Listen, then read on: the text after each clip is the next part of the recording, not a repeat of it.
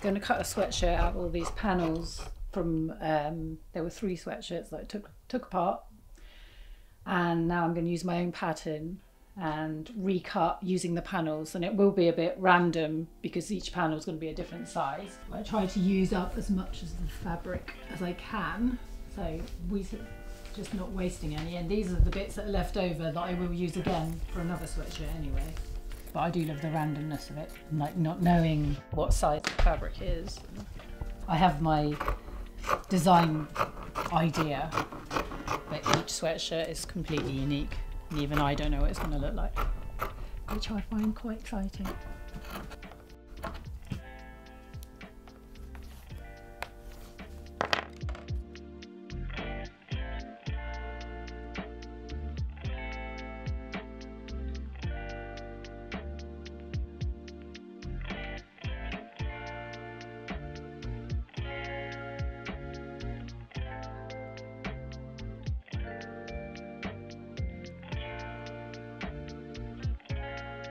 I got into sustainable fashion after I had worked for the fast fashion industry. I used to be a designer for shops like Debenhams and things like that, and there was a really fast turnover. The kind of customizing trend came in, more of a trend than trying to be sustainable, I guess. So I was ripping up jeans and things like that. And then I became a fashion blogger and then a journalist. And on one of the things I went on as a journalist, it was to a recycling place.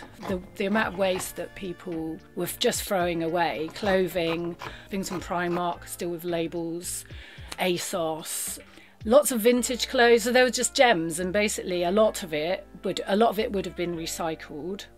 A lot of it was sent abroad. I don't really know what was happening to it when it went there, and loads of it went to landfill. They just saved what they could. It was just shocking because there was amazing clothes in there. I started really supporting sustainable makers. I really got into the whole sustainability thing and really wanted to get back into making. It was actually during lockdown when I couldn't get any fabric, and I just decided that I would just use the fabric I had at home. I had loads of vintage fabric, loads of old clothes, and just started taking them apart and remaking things out of them. So after I'd made these kind of sweatshirts in lockdown, they became really popular and people were asking me to make them for them. And I had a couple in some shops in Bristol. Then I just realised it could really work. But I was still working day job. I had 2 day jobs and doing this on the side. And then slowly it just became that I could do more and more. And now I just do it full time.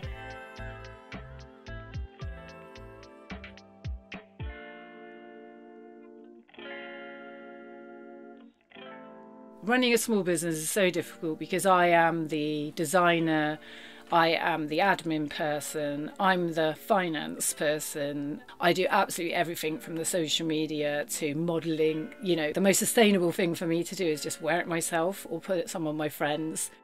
I don't need to have flashy models, I don't need to run a massive studio. You have to sacrifice a lot and spend a lot of time. It takes a long time to build up customer base and a following. So it's slowly happening for me, and I want my business to stay like that actually, rather than being this mass corporate business that is what I'm against.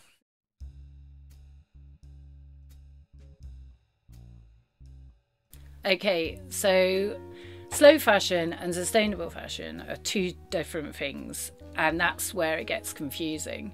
So slow fashion is when you source things locally. You know, like I have beanies and I source them locally. I have a local maker print them for me, and then I go and get them on my bike. It's a slow way of working, a slow local way of working. Sustainable fashion is when you're reusing fabrics and materials that already exist. So you're creating like a circular economy. It also needs to be kind of local. You don't want your carbon footprint to be really big, that you're hauling stuff in from other countries. You don't want workers being paid really low wages, you know, so these are all things. If you do it locally, if you make it yourself, or it's just a team of a few of you and you're paying your workers to do it, then that's sustainable. Really, as I've gone on, I've tried to just become sustainable, as sustainable as possible. My advice for starting off, if you want to become more sustainable, is firstly to stop following trends. I used to be an absolute dedicated follower of fashion, literally obsessed, because I was a fashion student as well, so I was jumping on every trend. The problem with trends is it makes people believe that they need to buy new clothes, and I need more clothes, and I need to fit in with this current trend, and you know that they're obsessed. If you want to follow trends, try and use your own wardrobe and buy things from charity shops and try and recreate stuff rather than having to buy the next big thing. Just open your mind a bit more to buying pre-loved. Loads of people now buy from Depop and Vinted and places like that, which is brilliant. My ethos is that you buy clothes until they get old. If you're buying new clothes, maybe buy them sustainably or from an independent business. You also don't need to buy as many clothes. People go shopping as a habit, like, what am I doing this weekend? I'm just going to go into town and just buy something like I always do, and I don't want it actually, and I probably won't wear it. It's getting out of that habit and that mindset, and then there won't be this massive need to mass produce so many clothes. You know, things should level out a bit so we can actually afford to pay workers that make your clothes, so things aren't being shipped over quite so much for the climate, so clothes aren't being wasted, but so people can still afford to buy clothes. There has to be a middle ground somewhere, but the big stop needs to be the fast fashion industry needs to completely change.